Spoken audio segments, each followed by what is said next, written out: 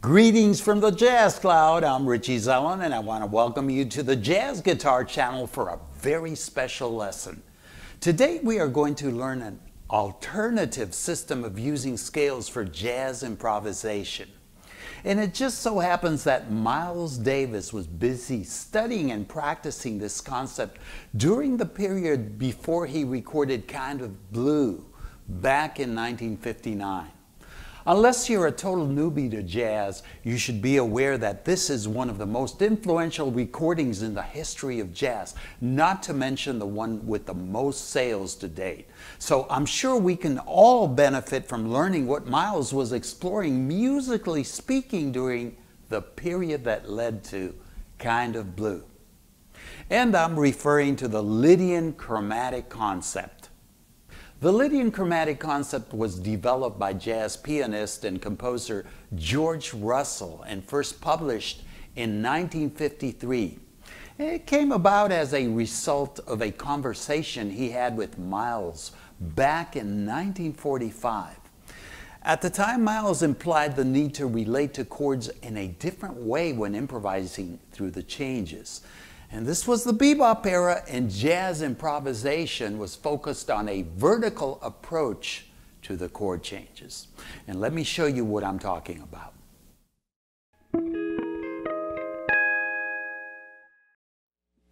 So an example of improvising with a vertical focus would be when we basically rely on the arpeggio to bring out the sound of the true chord that we're soloing against. For example, a D major 7.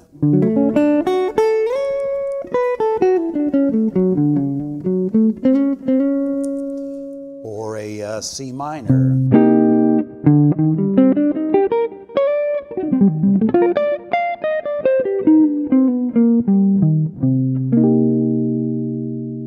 And by a horizontal focus, I mean playing in more of a linear scalar fashion, you know.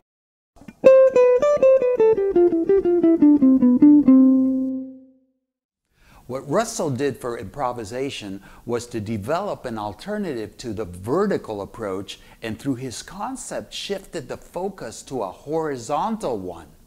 And this in turn influenced the development of modal jazz, which is what Miles introduced on Kind of Blue.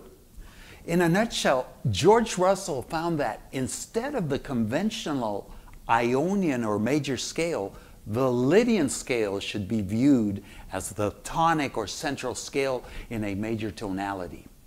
As a result, Miles is known to have summarized the Lydian chromatic concept by stating that F should be where middle C is on the piano. Wow. And the reason behind this is because it corresponds with the order in which the overtone series, the harmonic overtone series, introduces intervals. If we examine the overtone series, we'll notice that the perfect fifth is its foundation. As the lowest available interval, it is also the strongest in terms of defining tonal gravity. Consequently, by stacking 7 consecutive fifths over any given note, Russell noticed that the 7 tones of a Lydian scale were the outcome and not those of the Ionian or major scale.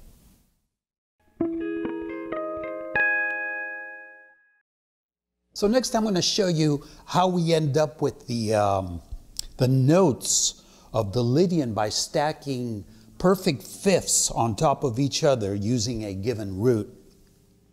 And since this is obviously not a piano, for this example I'm going to use the open E string, which will in turn allow for a broad range needed to demonstrate this. So here we go. E is our root. Here we have a perfect fifth. Now I'm going to stack another perfect fifth here, another one, so,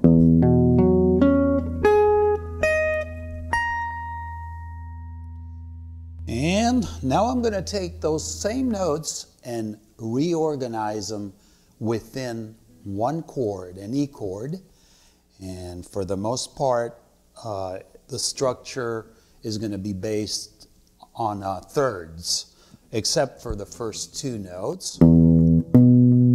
That's a fifth, and that's the foundation.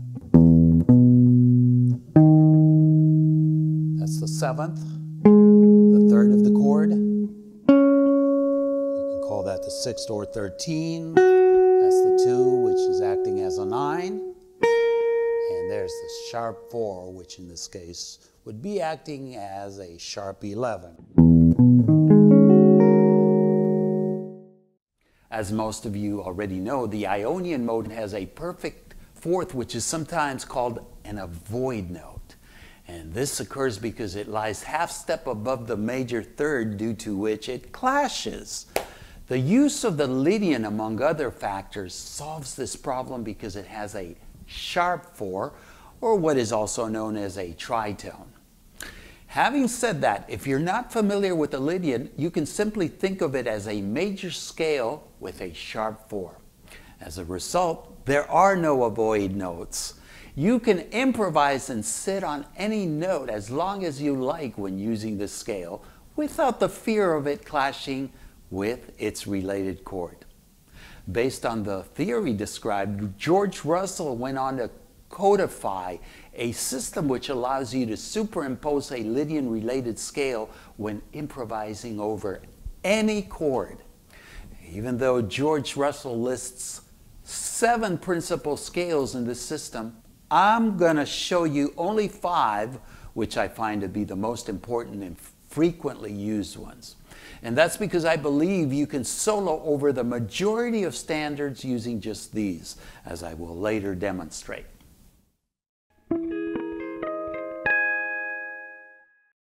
I'm going to play all of these with the root in C for easy comparison.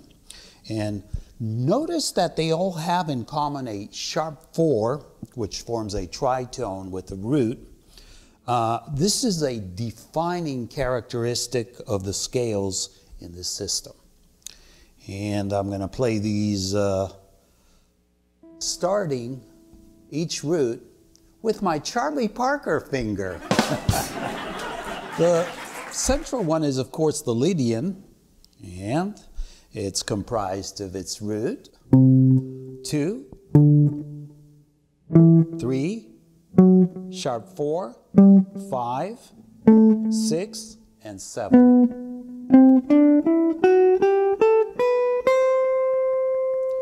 The second one is the Lydian augmented, and the only difference between this one and the one I just played is that we're going to erase the fifth half step up. So root, 2, 3, sharp 4, sharp 5, 6, 7, and root.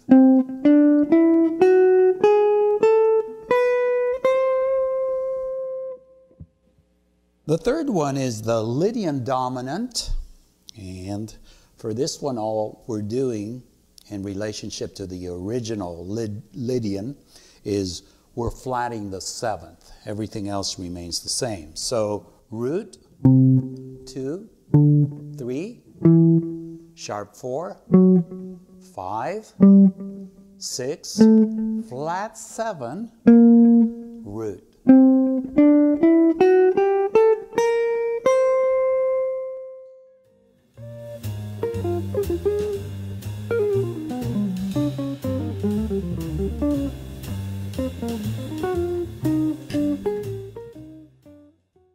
Let's learn how to employ these over various chord types. For a major 7 chord, we want to use the Lydian starting on its root. So if I'm playing I would simply play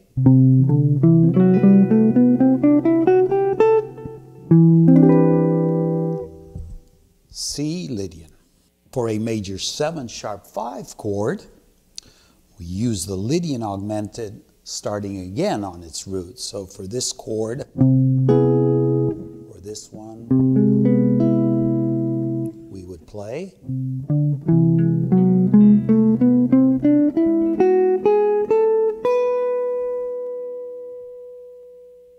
For the dominant 7 sharp 11 chord, we can use the Lydian dominant, again starting on the root of the chord.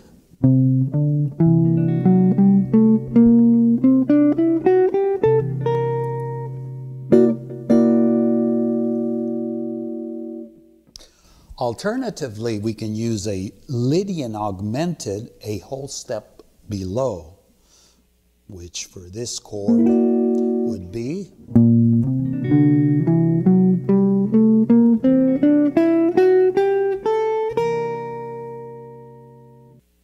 and the remaining scales require that you superimpose the scale over a different root.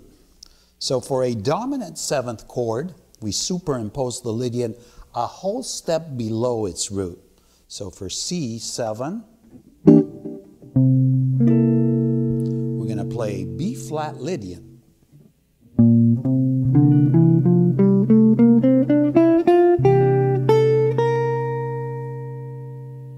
Now, for a dominant 7 flat 9 or an altered chord, we superimpose the Lydian augmented a major 3rd up.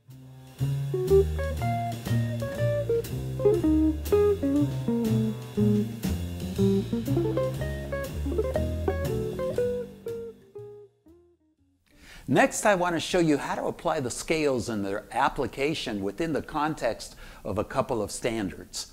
I'm just going to name the chords to each progression as I play the corresponding Lydian chromatic scale, while you hear the harmony in the background. Note that I'm not going to improvise over them because I explicitly want you to hear how each note of the superimposed scale blends with the harmony.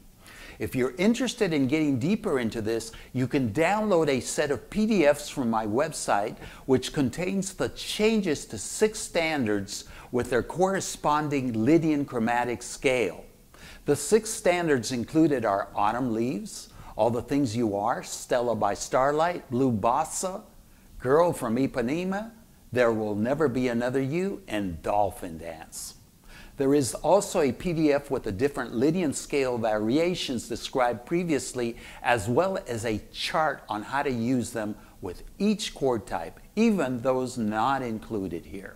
And you can download it for a very nominal contribution from jazzguitar.richiezellon.com/premium. And I want to thank wholeheartedly those of you who do, because your contribution helps support the production of these weekly lessons. Next, I'm going to show you first how to use the concept over a simple chord progression. And I've chosen the changes to Duke Ellington's Take the A Train.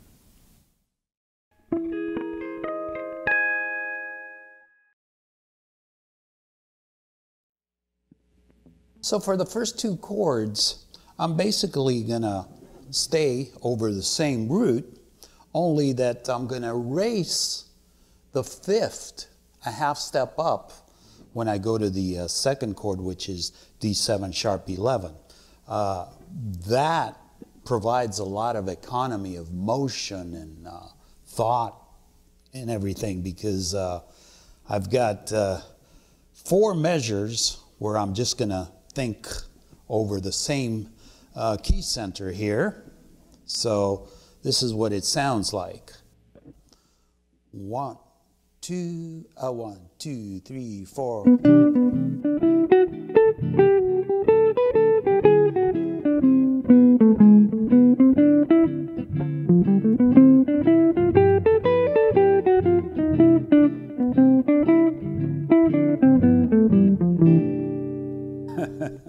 Now, for the second 4 measures, now we're going to the 2-5, D minor 7 to G7, which I'm playing with a 9th here. I'm just going to use the F Lydian for both chords. So that brings me back then to the C major 7, and again has a 2-5 going back to the beginning. Let me play those 4 measures so you can hear how the Lydian scales blend with the changes. 1, 2, 3, 4.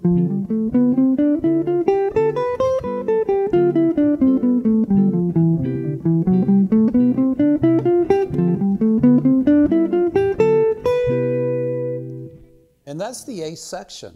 And with that, we're ready to examine the bridge. And really, there's not much to say here because the bridge has 4 measures of F major 7 for which I simply play an F Lydian.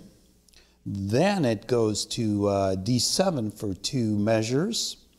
And I usually play either a C Lydian or C Lydian augmented here if I want to bring out the sharp 11 in the D7 chord. And I end with the same 2-5 I had at the beginning with the F Lydian. So just 2 scales again for 8 measures, F Lydian for the first 4, C Lydian or C Lydian augmented for the D7, and again, F Lydian for the last 2. And I'm not going to say anything about the last 8 measures because it's just a repetition of the first 8. That covers Take the A Train. Before I show you the application of this concept to a modern sophisticated progression, I want to give you my personal assessment of this system. I honestly don't think this system is very effective over your typical bebop tunes, that is, consisting of a lot of 2-5s packed into most of the measures. The moment you stop thinking vertically over the chords in such tunes, you lose the bebop feel and its definition because the solos turn very horizontal or scalar. As a result, the chords are no longer outlined by the arpeggio. This was meant mainly to be used over modal tunes like those that Miles recorded on Kinda Blue. And these are tunes where the chords last for at least a measure or more. And that in turn allows more time for the scale to convey the full sound of the related harmony. However, this doesn't mean you can't use it over portions of standards that you see fit in combination with the conventional bebop approach. Now, if you're just starting out with jazz, I don't recommend attempting to use this system from the get-go instead of learning how to first use your arpeggios as the main focus, like Miles and others have done. You will also find that you are adding an extra step when having to superimpose your scales to start on a different root than that of the chord you are soloing over. Furthermore, this can create unwanted confusion because you have no idea at first what true interval of the related chord your notes represent. So basically, you are just using your ear at first. If, on the other hand, you already know your arpeggios and have been using them for years, it won't take long to see how the Lydian superimposed scale overlaps with the notes in the true chord. Now, many years ago, while living in Boston, I had the good fortune to play in a group with a pianist who studied with George Russell at the New England Conservatory. And he showed me over what type of tunes I could best use this system to my advantage. And they are primarily post-bop tunes that are not always based on conventional functional harmony. Think Wayne Shorter, Herbie Hancock, of course Miles' compositions after Kinda Blue, and for you fusion guitarists, I would include the compositions of Allan Holdsworth. These are tunes, like I said earlier, where the harmony either modulates a lot or the chords might not be functionally related. And also, usually they last for a measure or more. One such tune that I love is Dolphin Dance by Herbie Hancock. And next, I want to show you how I use the Lydian Chromatic Concept over it, both to better convey the mood of the tune and at the same time to simplify how I get around the changes.